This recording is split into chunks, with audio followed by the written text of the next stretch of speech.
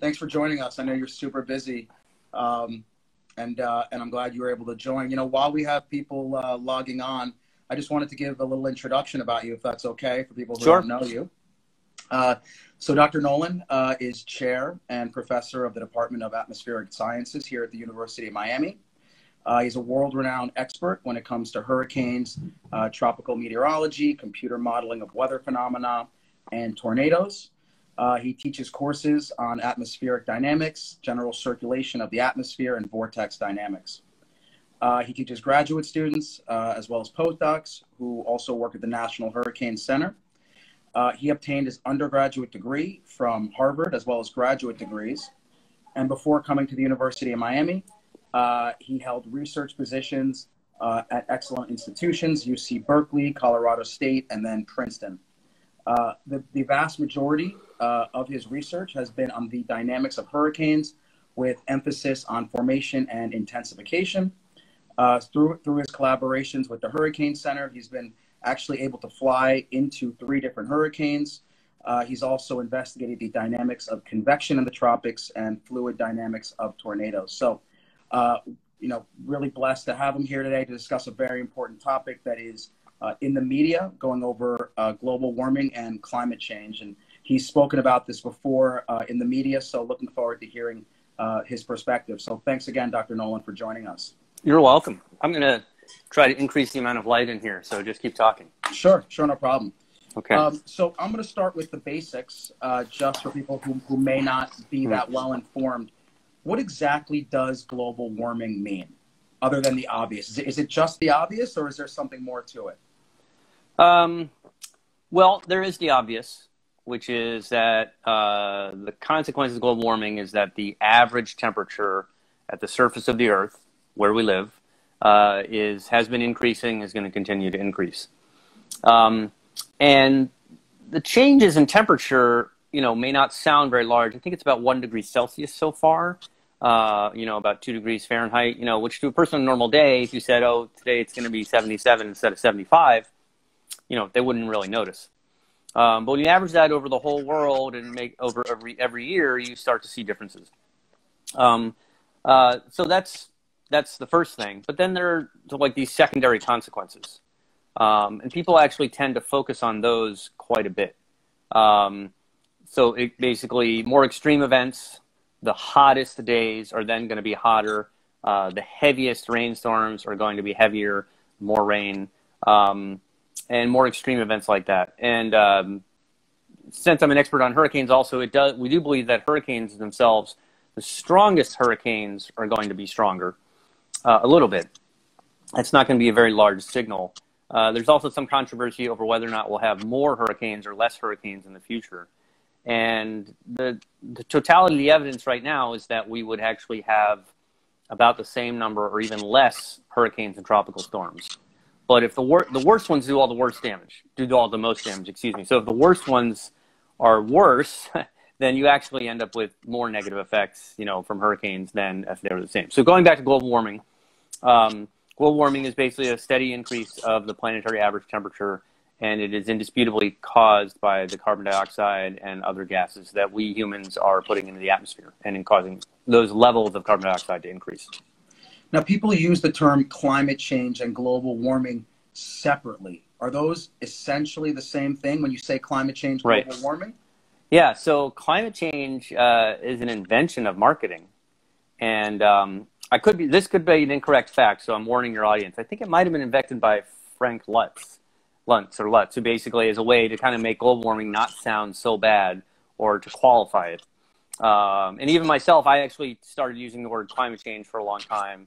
And just over the last year or so, I had a realization that I was also being fooled. So they are the same thing, and global warming is what it is. It's global warming. So it's a nicer way of saying it. So it's a way to basically make people think that it's something that's not certain, that is a little bit more indeterminate.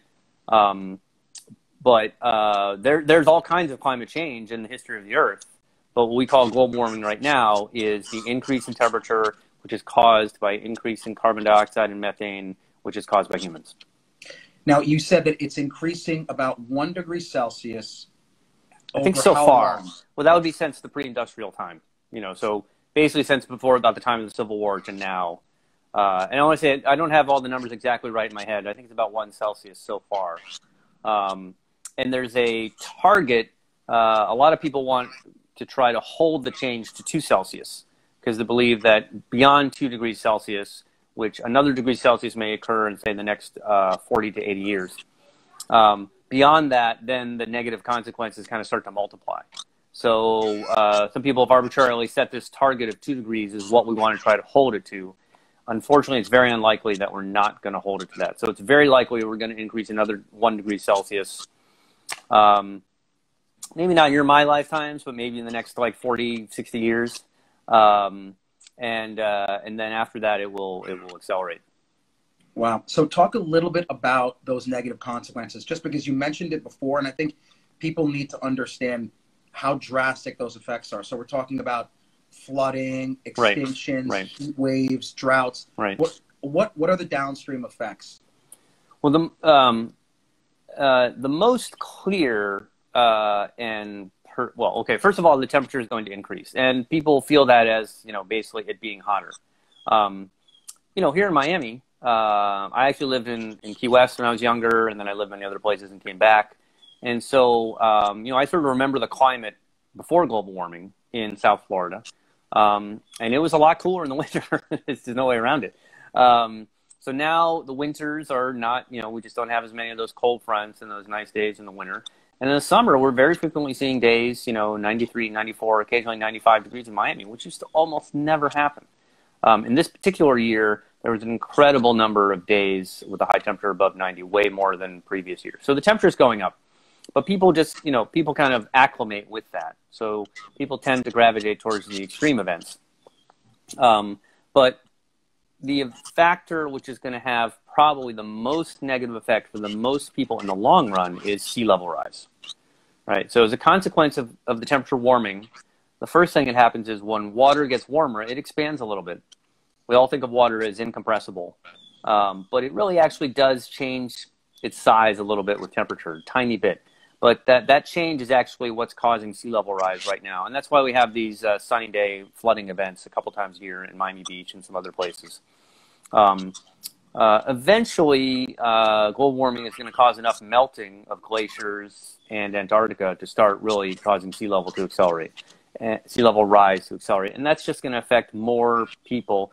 Maybe not so much in the United States, but in the developing world, there's a lot of people who live in the tropics, all through Southeast Asia and the islands, and Africa and so on. And sea level rise is going to affect all of those people, and it's not going to go back. When sea level comes up, it's like the tide coming in. It doesn't just slosh right out. So that's going to be the most pervasive effect.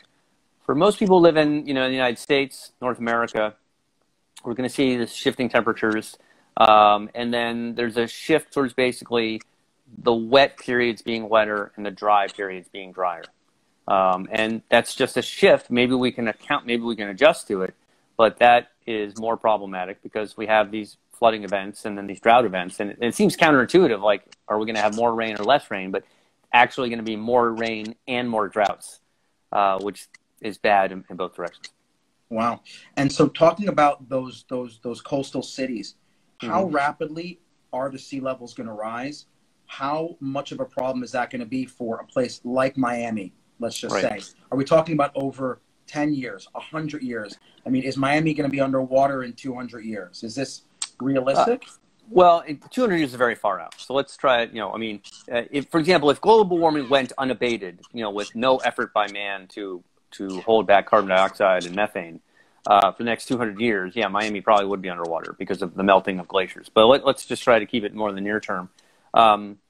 It's something like a centimeter every 10 years. And it actually varies from place to place, which is a topic of research, why the sea level rise is different at different places. You think it would be exactly the same everywhere, like in your pool. But the ocean is not like that. So there's a very clear impact, and yet it is very slow, But just in the time that I've lived here, so I've been back in Miami now for 18 years, and I work at the Rosenstiel School, which some people watching, if you don't know, that's actually a campus of the University of Miami on an island in the bay. So we actually like have a little beach, you know, and we have a pier, boats, and a ship. Just in the time that I've seen it, I've seen the sea level rise there. I've seen the water at high tide, sometimes a year, coming up higher than it's ever been before. Now, high tides are not flooding downtown Miami. They're very occasionally flooding neighborhoods in South Beach and other neighborhoods with a few inches of water at the highest high tide. So that doesn't sound like a lot. But there are these secondary consequences. For example, if the tide is higher than average and it rains, then the water doesn't drain. So in some of the coastal neighborhoods, you don't necessarily get, you know, you're not necessarily negatively impacted by the tide being higher than it was before, but you get water not draining out, right? If you live a couple miles inland and it rains, then that water is supposed to go into the drains and go out to the ocean. If the sea level is higher than it's ever been before, the water in your neighborhood and the sea level are about the same height, so the water doesn't drain out. So you get these rainy day flooding events.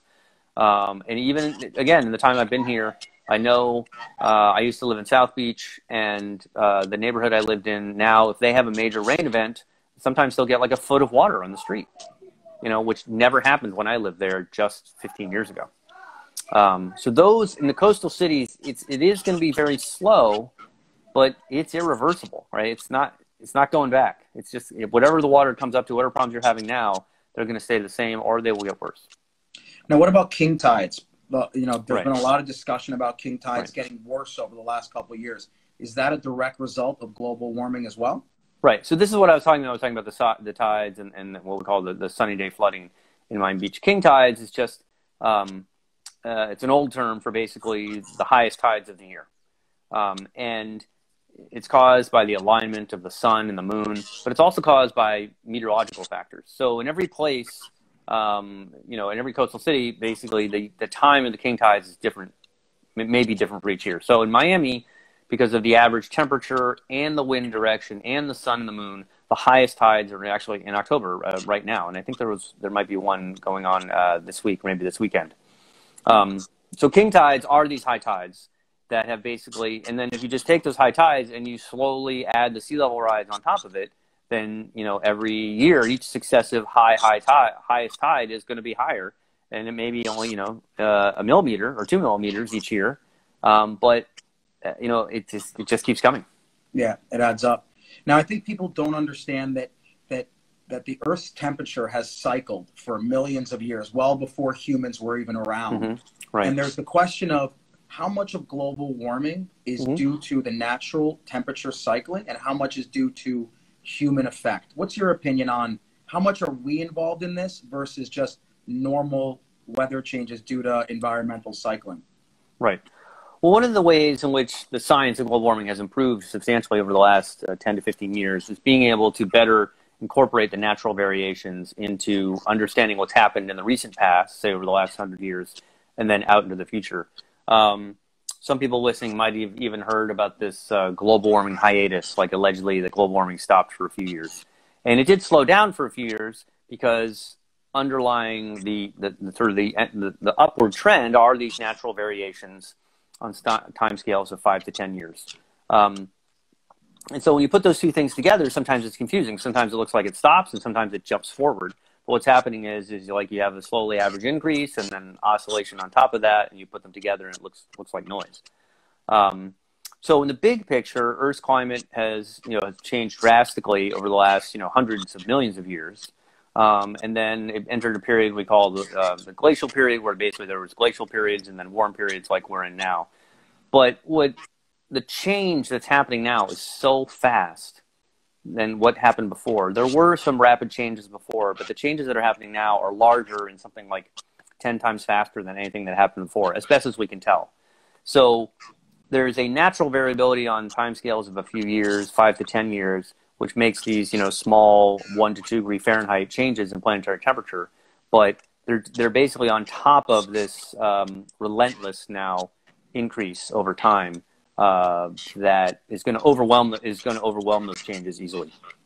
Interesting. So you're thinking that the human effect on the environment greatly dwarfs the effect of the normal planetary cycling that would go on even if we weren't around. Is that what you're saying?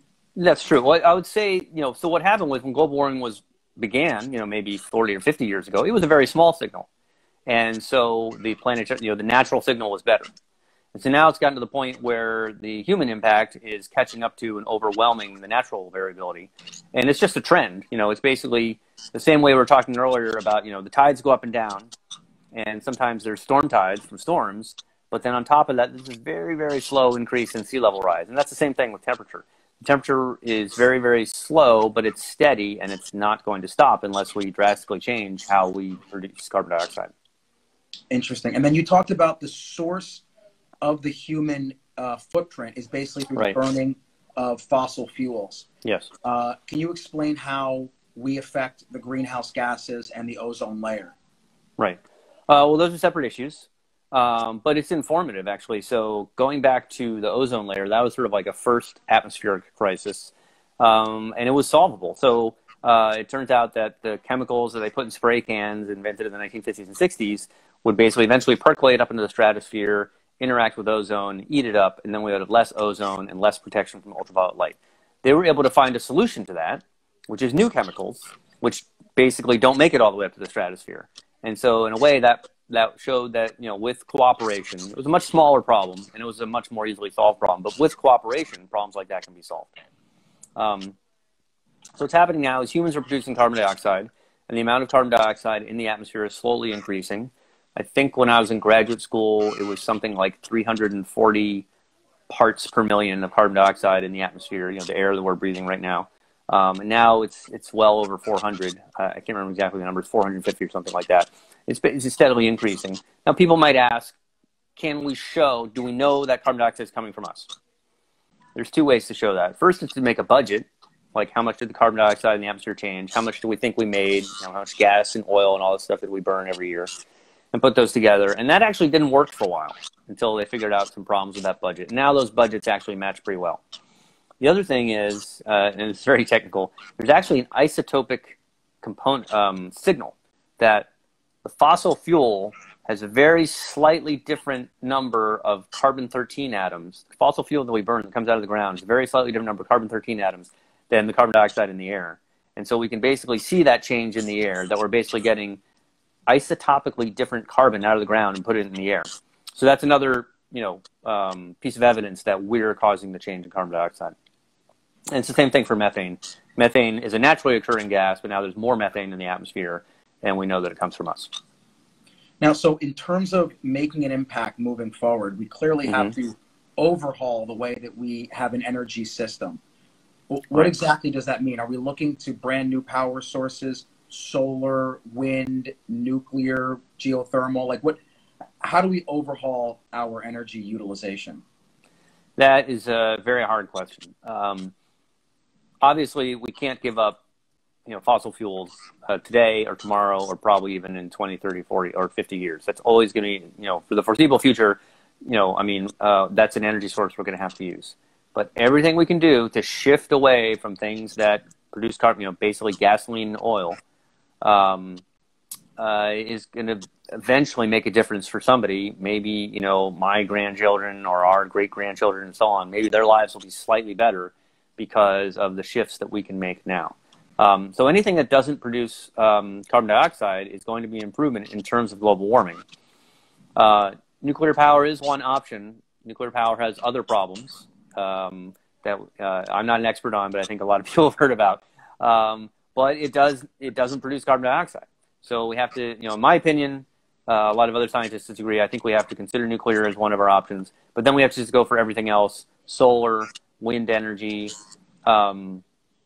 geothermal, waterfalls, rivers, everything. Basically have to make every effort to try to get energy out of every other way we can, just to slowly reduce this march of global warming, because it's just going to, if we don't do anything, it will get worse faster. And if we do stuff, it's still going to get worse, but not as fast, and that's better. Yeah.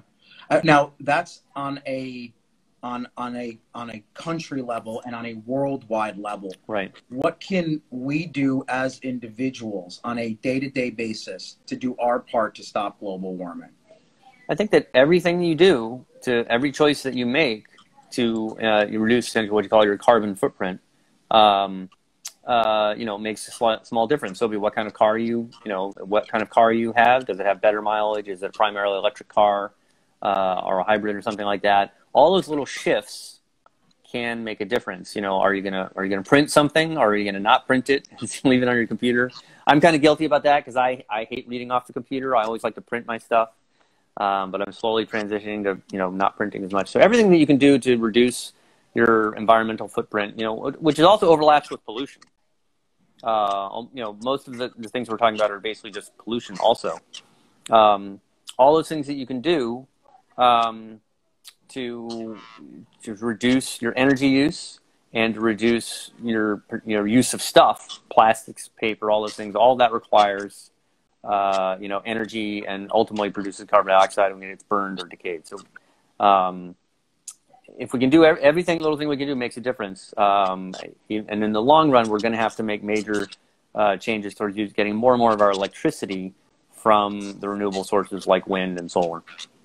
And so your statement that you made just a little while ago, very important. A lot of people say we will never stop global warming because that's the natural trend. But your viewpoint is we can definitely slow it down significantly. Well, let me just correct what you said. So global warming is not a natural trend. The global warming that's happening right now is not natural. Nothing like it has ever happened before. It's entirely caused by humans. But it will be incredibly difficult to slow it down. And to some extent, we may, if every single person on the earth started doing everything right now, we would still have global warming continuing for quite some time. Maybe we would be able to get it to level off in like 60 or 100 years and conceivably even maybe go back down under a longer time period. So, I think, since you're in medicine, like you probably understand, there's a lot of things that people can do to improve their health that don't have like any benefit, right now or the next day or the week, but over longer periods will basically result in a better outcome when they're age, 60 to 80. And it's very similar. It's the delayed gratification, or even the no gratification. The understanding that you're doing something that's going to help your children or your children's children, but may never help you, and is actually you may find annoying right now, like having a car that's electric instead of gas. Yeah, I mean, so that clearly is the biggest hurdle, right? People tend to be self-centered, tend to be selfish overall, and people need to make sacrifices, like you said, that may have no impact on their lives, but it's what's good for the planet. And I think that's the biggest challenge. Can you talk a little bit about the Paris Climate Accord? I don't know if you obviously know about it and you can talk about it, but what exactly is that accord? How important is that accord? The U.S. was in it, then it was out of it. What's your feeling on the Paris Climate Accord? I have to tell you, Dr. Kumakar, I actually know very little about the Paris Climate Accord. Okay. So it's a little out of my area. I think agreements like that, most people might look at them and think, wow, that's okay, there's an agreement, but it's not really an agreement because there's no enforcement. But I think it's just about laying a framework for the mindset of our country, our people, our government, and all the other governments. And if people, set targets and maybe they won't reach them, but at least if you have a target and you make an effort to reach it, that's better than having no target at all. So in the short term, I think people will look at something like the Paris Climate Accord and say, what is that going to accomplish? But eventually, it's basically laying a framework and a history, a pattern that basically, will hopefully lead to more substantive actions in the future. Yeah, I think the point, just like you said, is that people are going to cooperate, that it's an international group that are all committed towards raising awareness. I think that's another problem is that people aren't aware of how significant a problem this is. They hear about it, but they don't realize that this is truly species changing. And I definitely want to hear your comments on that. I mean, if nothing is done, will this eventually lead to the end of the human race? Is this an extinction type process that goes on over 100 years, 200 years, where there's flooding, famine? Right. Yeah, so people use the term existential threat. And I have to tell you, I haven't done any research in this area. When you use terms like that, they're kind of like vague and alarmist at the same time. So if let's just say somehow we didn't even know why there's global warming. Like, I mean, we understand it's caused by carbon dioxide that we caused. But suppose we hadn't figured that out yet. And we were still, blasting away with all our carbon dioxide and our oil consumption. Would the human race be extincted in 200 years? Definitely not. 1,000 years, maybe. The temperature could go up a lot, and the technology is going to increase too. So we're going to have air conditioners, and we're going to have, bubbles that keep the temperature the same over our cities or something like that in the future. So I think it's more about just quality of life, and opportunity. And because of global warming, quality of life is going to decline. Opportunities for people to have better lives are definitely going to decline. Now, if you enact very strong restrictions on developing countries, then you might say, well, their quality of life would then decline because of that. And that's true. And so there's a balance that you have to strike there. Again,